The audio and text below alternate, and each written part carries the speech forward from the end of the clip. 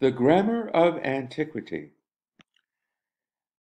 The palace features tapered columns that are engaged into the wall where the room beams, now gone, occurred.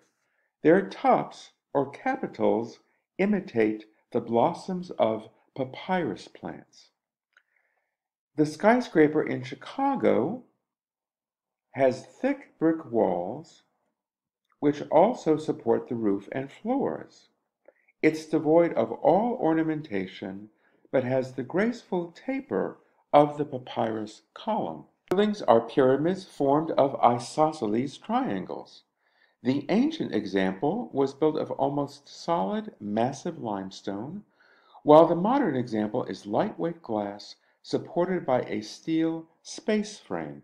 The temple in Luxor has columns supporting beams or lintels, and this system is trabeation.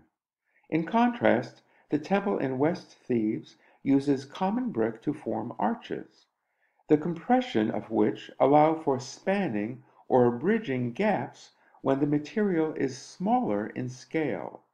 Compare large blocks of stone with standard bricks. This system is arcuation.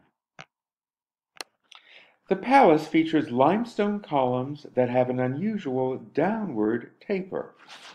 In the Johnson Wax Building, the famous architect Frank Lloyd Wright employed a similar downward taper, but introduced steel-reinforced concrete, in which steel rods provide flexibility in the more brittle but durable poured concrete. Two types of domes are illustrated. A dome is an arch replicated through a full circle. Imagine spinning the arch 360 degrees. In the Treasury, the dome consists of horizontal bands of limestone, while in the Pantheon, the same is a concrete shell that became thinner as it ascends.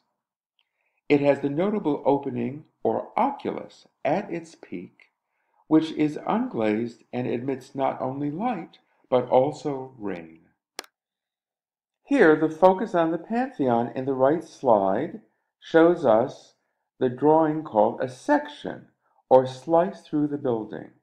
It shows its profile and heights, in addition to showing that a perfect circle will fit into the interior space.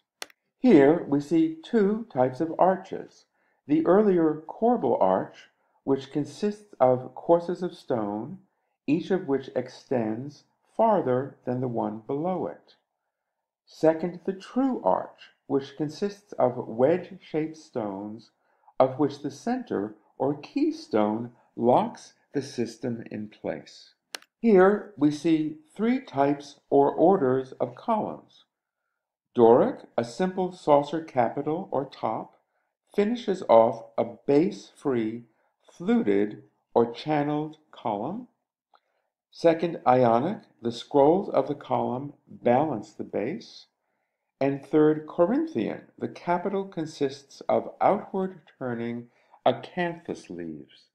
We see the Temple of Poseidon, which is slightly earlier, and its columns are squatter and thicker. Two of the same buildings, let's focus on the Parthenon, perhaps the most famous Greek temple, which has slender columns that surround the building, making it peripteral. It includes optical effects, take a look at what your book says about this, that provide balance and equilibrium. In both cases, the wood roofs are long gone. Here, the capital on the lower left is not only an Ionic capital, but also an angle capital, since at the corner there are scrolls on all four sides, and where they meet, they turn outward at a 45-degree angle.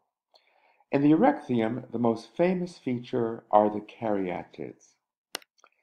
Here we see two Roman temples that illustrate the strong inheritance of Greek principles. The floor plan is important to understand. Imagine slicing the building horizontally, that is, parallel to the ground, and drawing everything visible from the slice downward. The country's third president was also ambassador to France, and as an amateur architect won the competition for the Virginia Capitol. He based it on the temple in southern France. What did he preserve from the antecedent, and what changes did he introduce? Davidson is the preeminent 19th century American architect and was considered a proto-modernist. Proto means first in Greek. We can see that he admired the aqueduct in southern France. What did he borrow from it for the store in Chicago?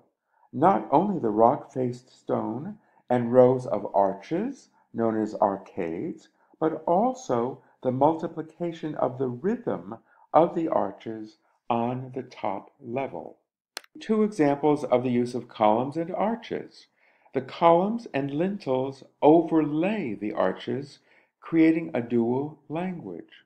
A key concept is the ancient rule of superposed orders, that when there are columns on multiple levels, the first will be Doric, the second Ionic, and the third Corinthian. This rule persisted through 16th century Renaissance Venice, as illustrated by St. Mark's Library. The arch on the left is a triumphal arch, which almost always had a distinct set of proportions, a wide central section flanked by narrower side sections. The entrance to the treasury retains this proportional scheme and rhythm, but is carved from the monolithic stone of the hillside. Here we have illustrations of vaults, which consist of multiple connected arches. Picture half of a barrel set on its side. A vault like this is often called a barrel vault. Well, that's it for the ancient world. Let's now move on to the Gothic achievement.